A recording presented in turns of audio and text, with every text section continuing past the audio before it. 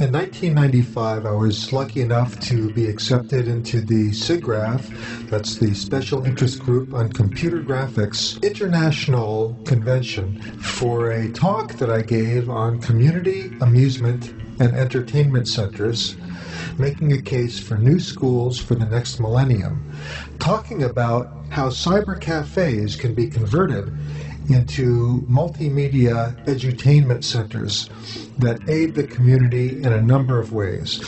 So this presentation describes some of those ways.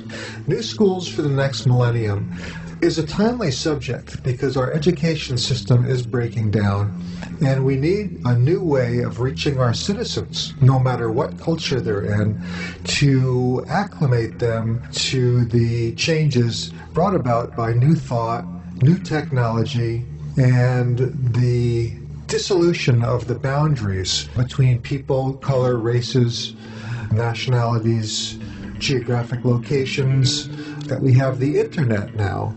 Cyber cafes are sprouting up everywhere, and the explosive growth of the World Wide Web has radically changed our world.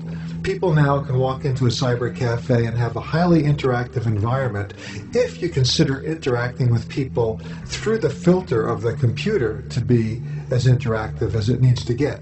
In my opinion, I don't think so. I think that the real interaction needs to happen between the patrons in the venue that are there physically.